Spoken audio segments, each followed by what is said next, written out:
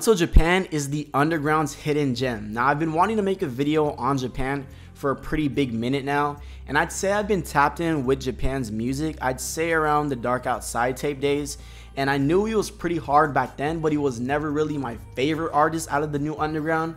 But definitely when I heard that Safe Travels album back in the fall, I was like, yo, this dude is out of here. He is so talented. There's so much actual substance within his music, especially at such an early stage within his career. You could even say this is just such an infant stage with his career. He put out an amazing tape. His sound feels so polished, and he's actually putting out great quality music. He's just not another dude in the underground who's talking about money, drugs, clothes, cars, girls, etc. Right? He's not putting out bullshit on a track for 2 minutes and 30 seconds, right? There's actual substance within his music. There's quality. He has a polished sound, and I think that speaks volumes. And I do think when it's all said and done, when this underground is settled, similar to like the 2021 wave, 2 to 3 years after that, we're gonna see who the star is. And I'm betting my money right now. I'm telling y'all, bro. I'm telling y'all right now. Y'all heard it from Money May back in 2024. Until Japan will be the biggest artist to come out of this new underground for a multitude of reasons, right? Which we'll be getting into in this video, right? Like I said, he's just not another underground artist putting out BS on a track, right? There is so much substance, and he makes quality music, right? And what I've noticed from his music is that he likes to paint a picture of being an up-and-coming artist, and also paint the struggles and the successes that come from it, right? He speaks on his journey. You know, I'm going up, people all want a part of me. And what really hit me when I was listening to actually one of his latest songs, and that was Born to Be Great. He was speaking on his mom and how his mom, you know, feels within his music. At least that's what I got from this bar. And the bar goes as follows: I see you got a little money on you. What you think that you big stuff now? That's what my mama told me. I swear to God, I ain't let a tear fall down. Woo! He said that, bro. I was like, damn, bruh. That really hit, because he's really speaking on how his mama feels about his music, and he's really speaking about his family, and, you know, he's really speaking on real life things of his struggles coming up as an artist, trying to make a name for yourself, trying to get out of Atlanta, trying to get, you know, big, you know what I'm saying? Another bar that really hits me is, I got fired from my job. I went back home and put my heart on instrumentals. Yeah. If y'all got fired from a job and you're like, F this, I'm going to pursue my passions, then that bar definitely hits, because you know exactly how Japan feels, right? But that's what I said. There is so much substance within his music. There's actual quality. He's not just talking about, I did 3 perks, I did XYZ, I got this car, you know what? Y'all know what I'm saying, right? There's actual substance, and especially at such a small stage within an artist's career, it's really crazy to see. And you know, his name is pretty buzzing right now, obviously off that amazing project. And what I've noticed is everybody's just speaking high volumes of him. There's so much great things to be said about Japan. Like, I've been seeing, you know, music industry pods and in big time A&Rs, and some people are asking like, yo, who do you really think is gonna come up? Who's your up next artist? All you're hearing is Until Japan, Japan, Until Japan, XYZ, right?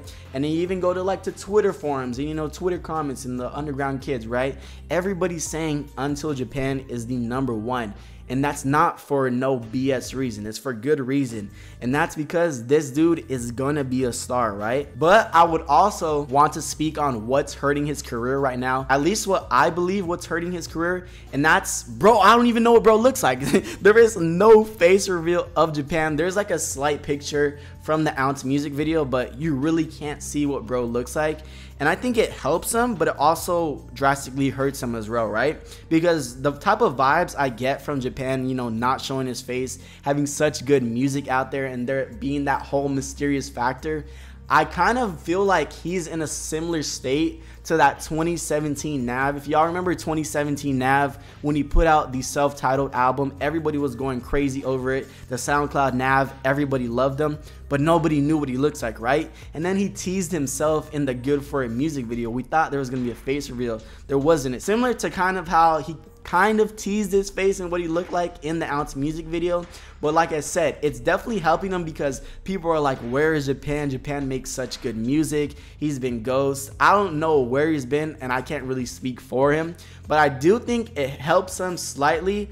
But let's face it, this whole mysterious stuff, this whole, you know, I'm in hiding, I'm not gonna go on IG Live, I'm not even gonna post a fit pic, like, bro, Japan dropped an amazing project last year, right? Everybody was buzzing. I seen he was supposed to do a Homicide Gang show. He didn't pop out for that. He dropped a whole album. There's not been one music video for it, and I don't even know what bro looks like, right? There's no fit pics. He hasn't shown his style. He hasn't really created an aesthetic. He hasn't really created a world of Until Japan. I definitely do. He has slight hints of it with, you know, the helmet and, you know, the type of music video that he has with the ounce, and obviously just the type of sound that he does create. But it definitely does hurt him, because I think if Japan was just out there, everybody knew what he looks like.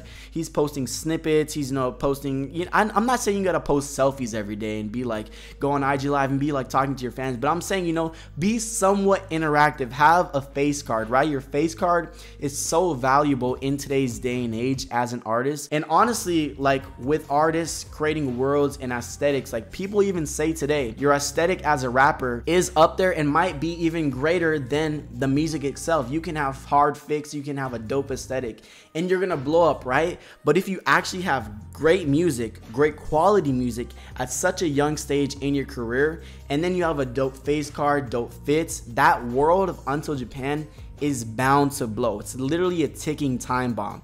And like I said, it's helping him and hurting him, but I feel like he's definitely gonna put his foot on the gas, especially with this upcoming album, Trompeloeil. I think that's what it's called. I don't really know what it's called, to be honest. I hope I said it right. But at least from the 2 lead singles we've seen, Born to Be Great, amazing. I've literally listened to that song literally every day since it's dropped. I'm not even lying to y'all.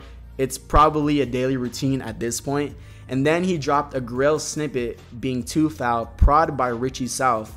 And that was a Grail community snippet, and both of them have just been amazing. The evolution from the album, you can see it just in those 2 lead singles alone. So I'm definitely excited to see what Japan does in the future. I feel like he is going to put his foot on the gas, you know, get out of his shell and really start to create the world of Until Japan, because if he does that, the music's there already, but once you create that whole world, fit pics, aesthetic, etc., he's bound to blow. It's literally a ticking time bomb. But I just wanted to make this quick video on Until Japan because I just think he's too goated. He's my #1 pick. He makes amazing music. I've been sharing his music to a lot of people because, like, bro, these dudes in the underground should not be blowing up. Some people, I'm not going to say names, should not be as big as they are today, right? I think great quality will always win at the end of the day. Real music always wins. And it's going to be Japan's time soon, right?